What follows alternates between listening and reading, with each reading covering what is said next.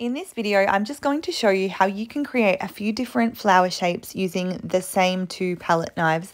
So I'm starting out with this little diamond one here and going in to create a very simple 6-petal flower.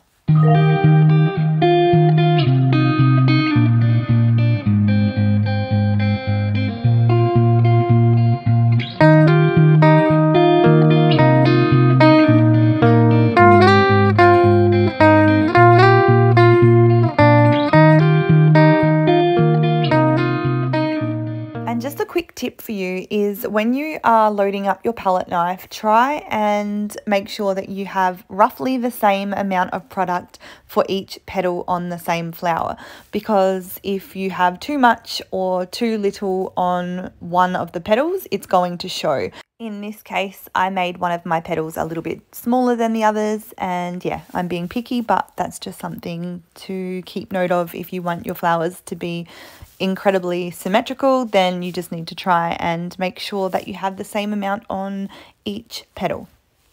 And now I'm just going in with the exact same knife to make just one more variation of this flower, the same flower but with 5 petals instead of 6. And that's honestly as easy as it is when you're trying to make different variations in your painting. It really can just be as simple as losing or adding another petal. Okay, so now I just wanted to show you how you can use the same palette knife to create the same petals but in different sizes. So all I am doing each time here is applying slightly less product on each swipe and using slightly less pressure as I press down for each one.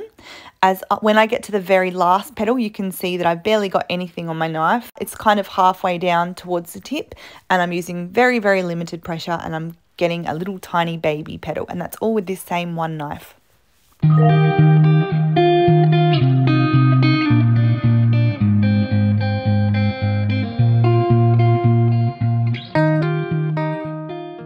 Okay, so now I've swapped over to a slightly bigger diamond shape palette knife, and I'm going and doing the exact same thing, just starting off with, well, this time I'm just starting off with a 5-petal flower and then going ahead and just creating a few extra petals around the side just to show you that you can do the same thing, which again is just applying less product and less pressure so you can achieve different variations in your petals. Okay, so here we go again. Going in with the larger palette knife, I am creating the same kind of flower, only this time I am making it with 6 petals instead of 5.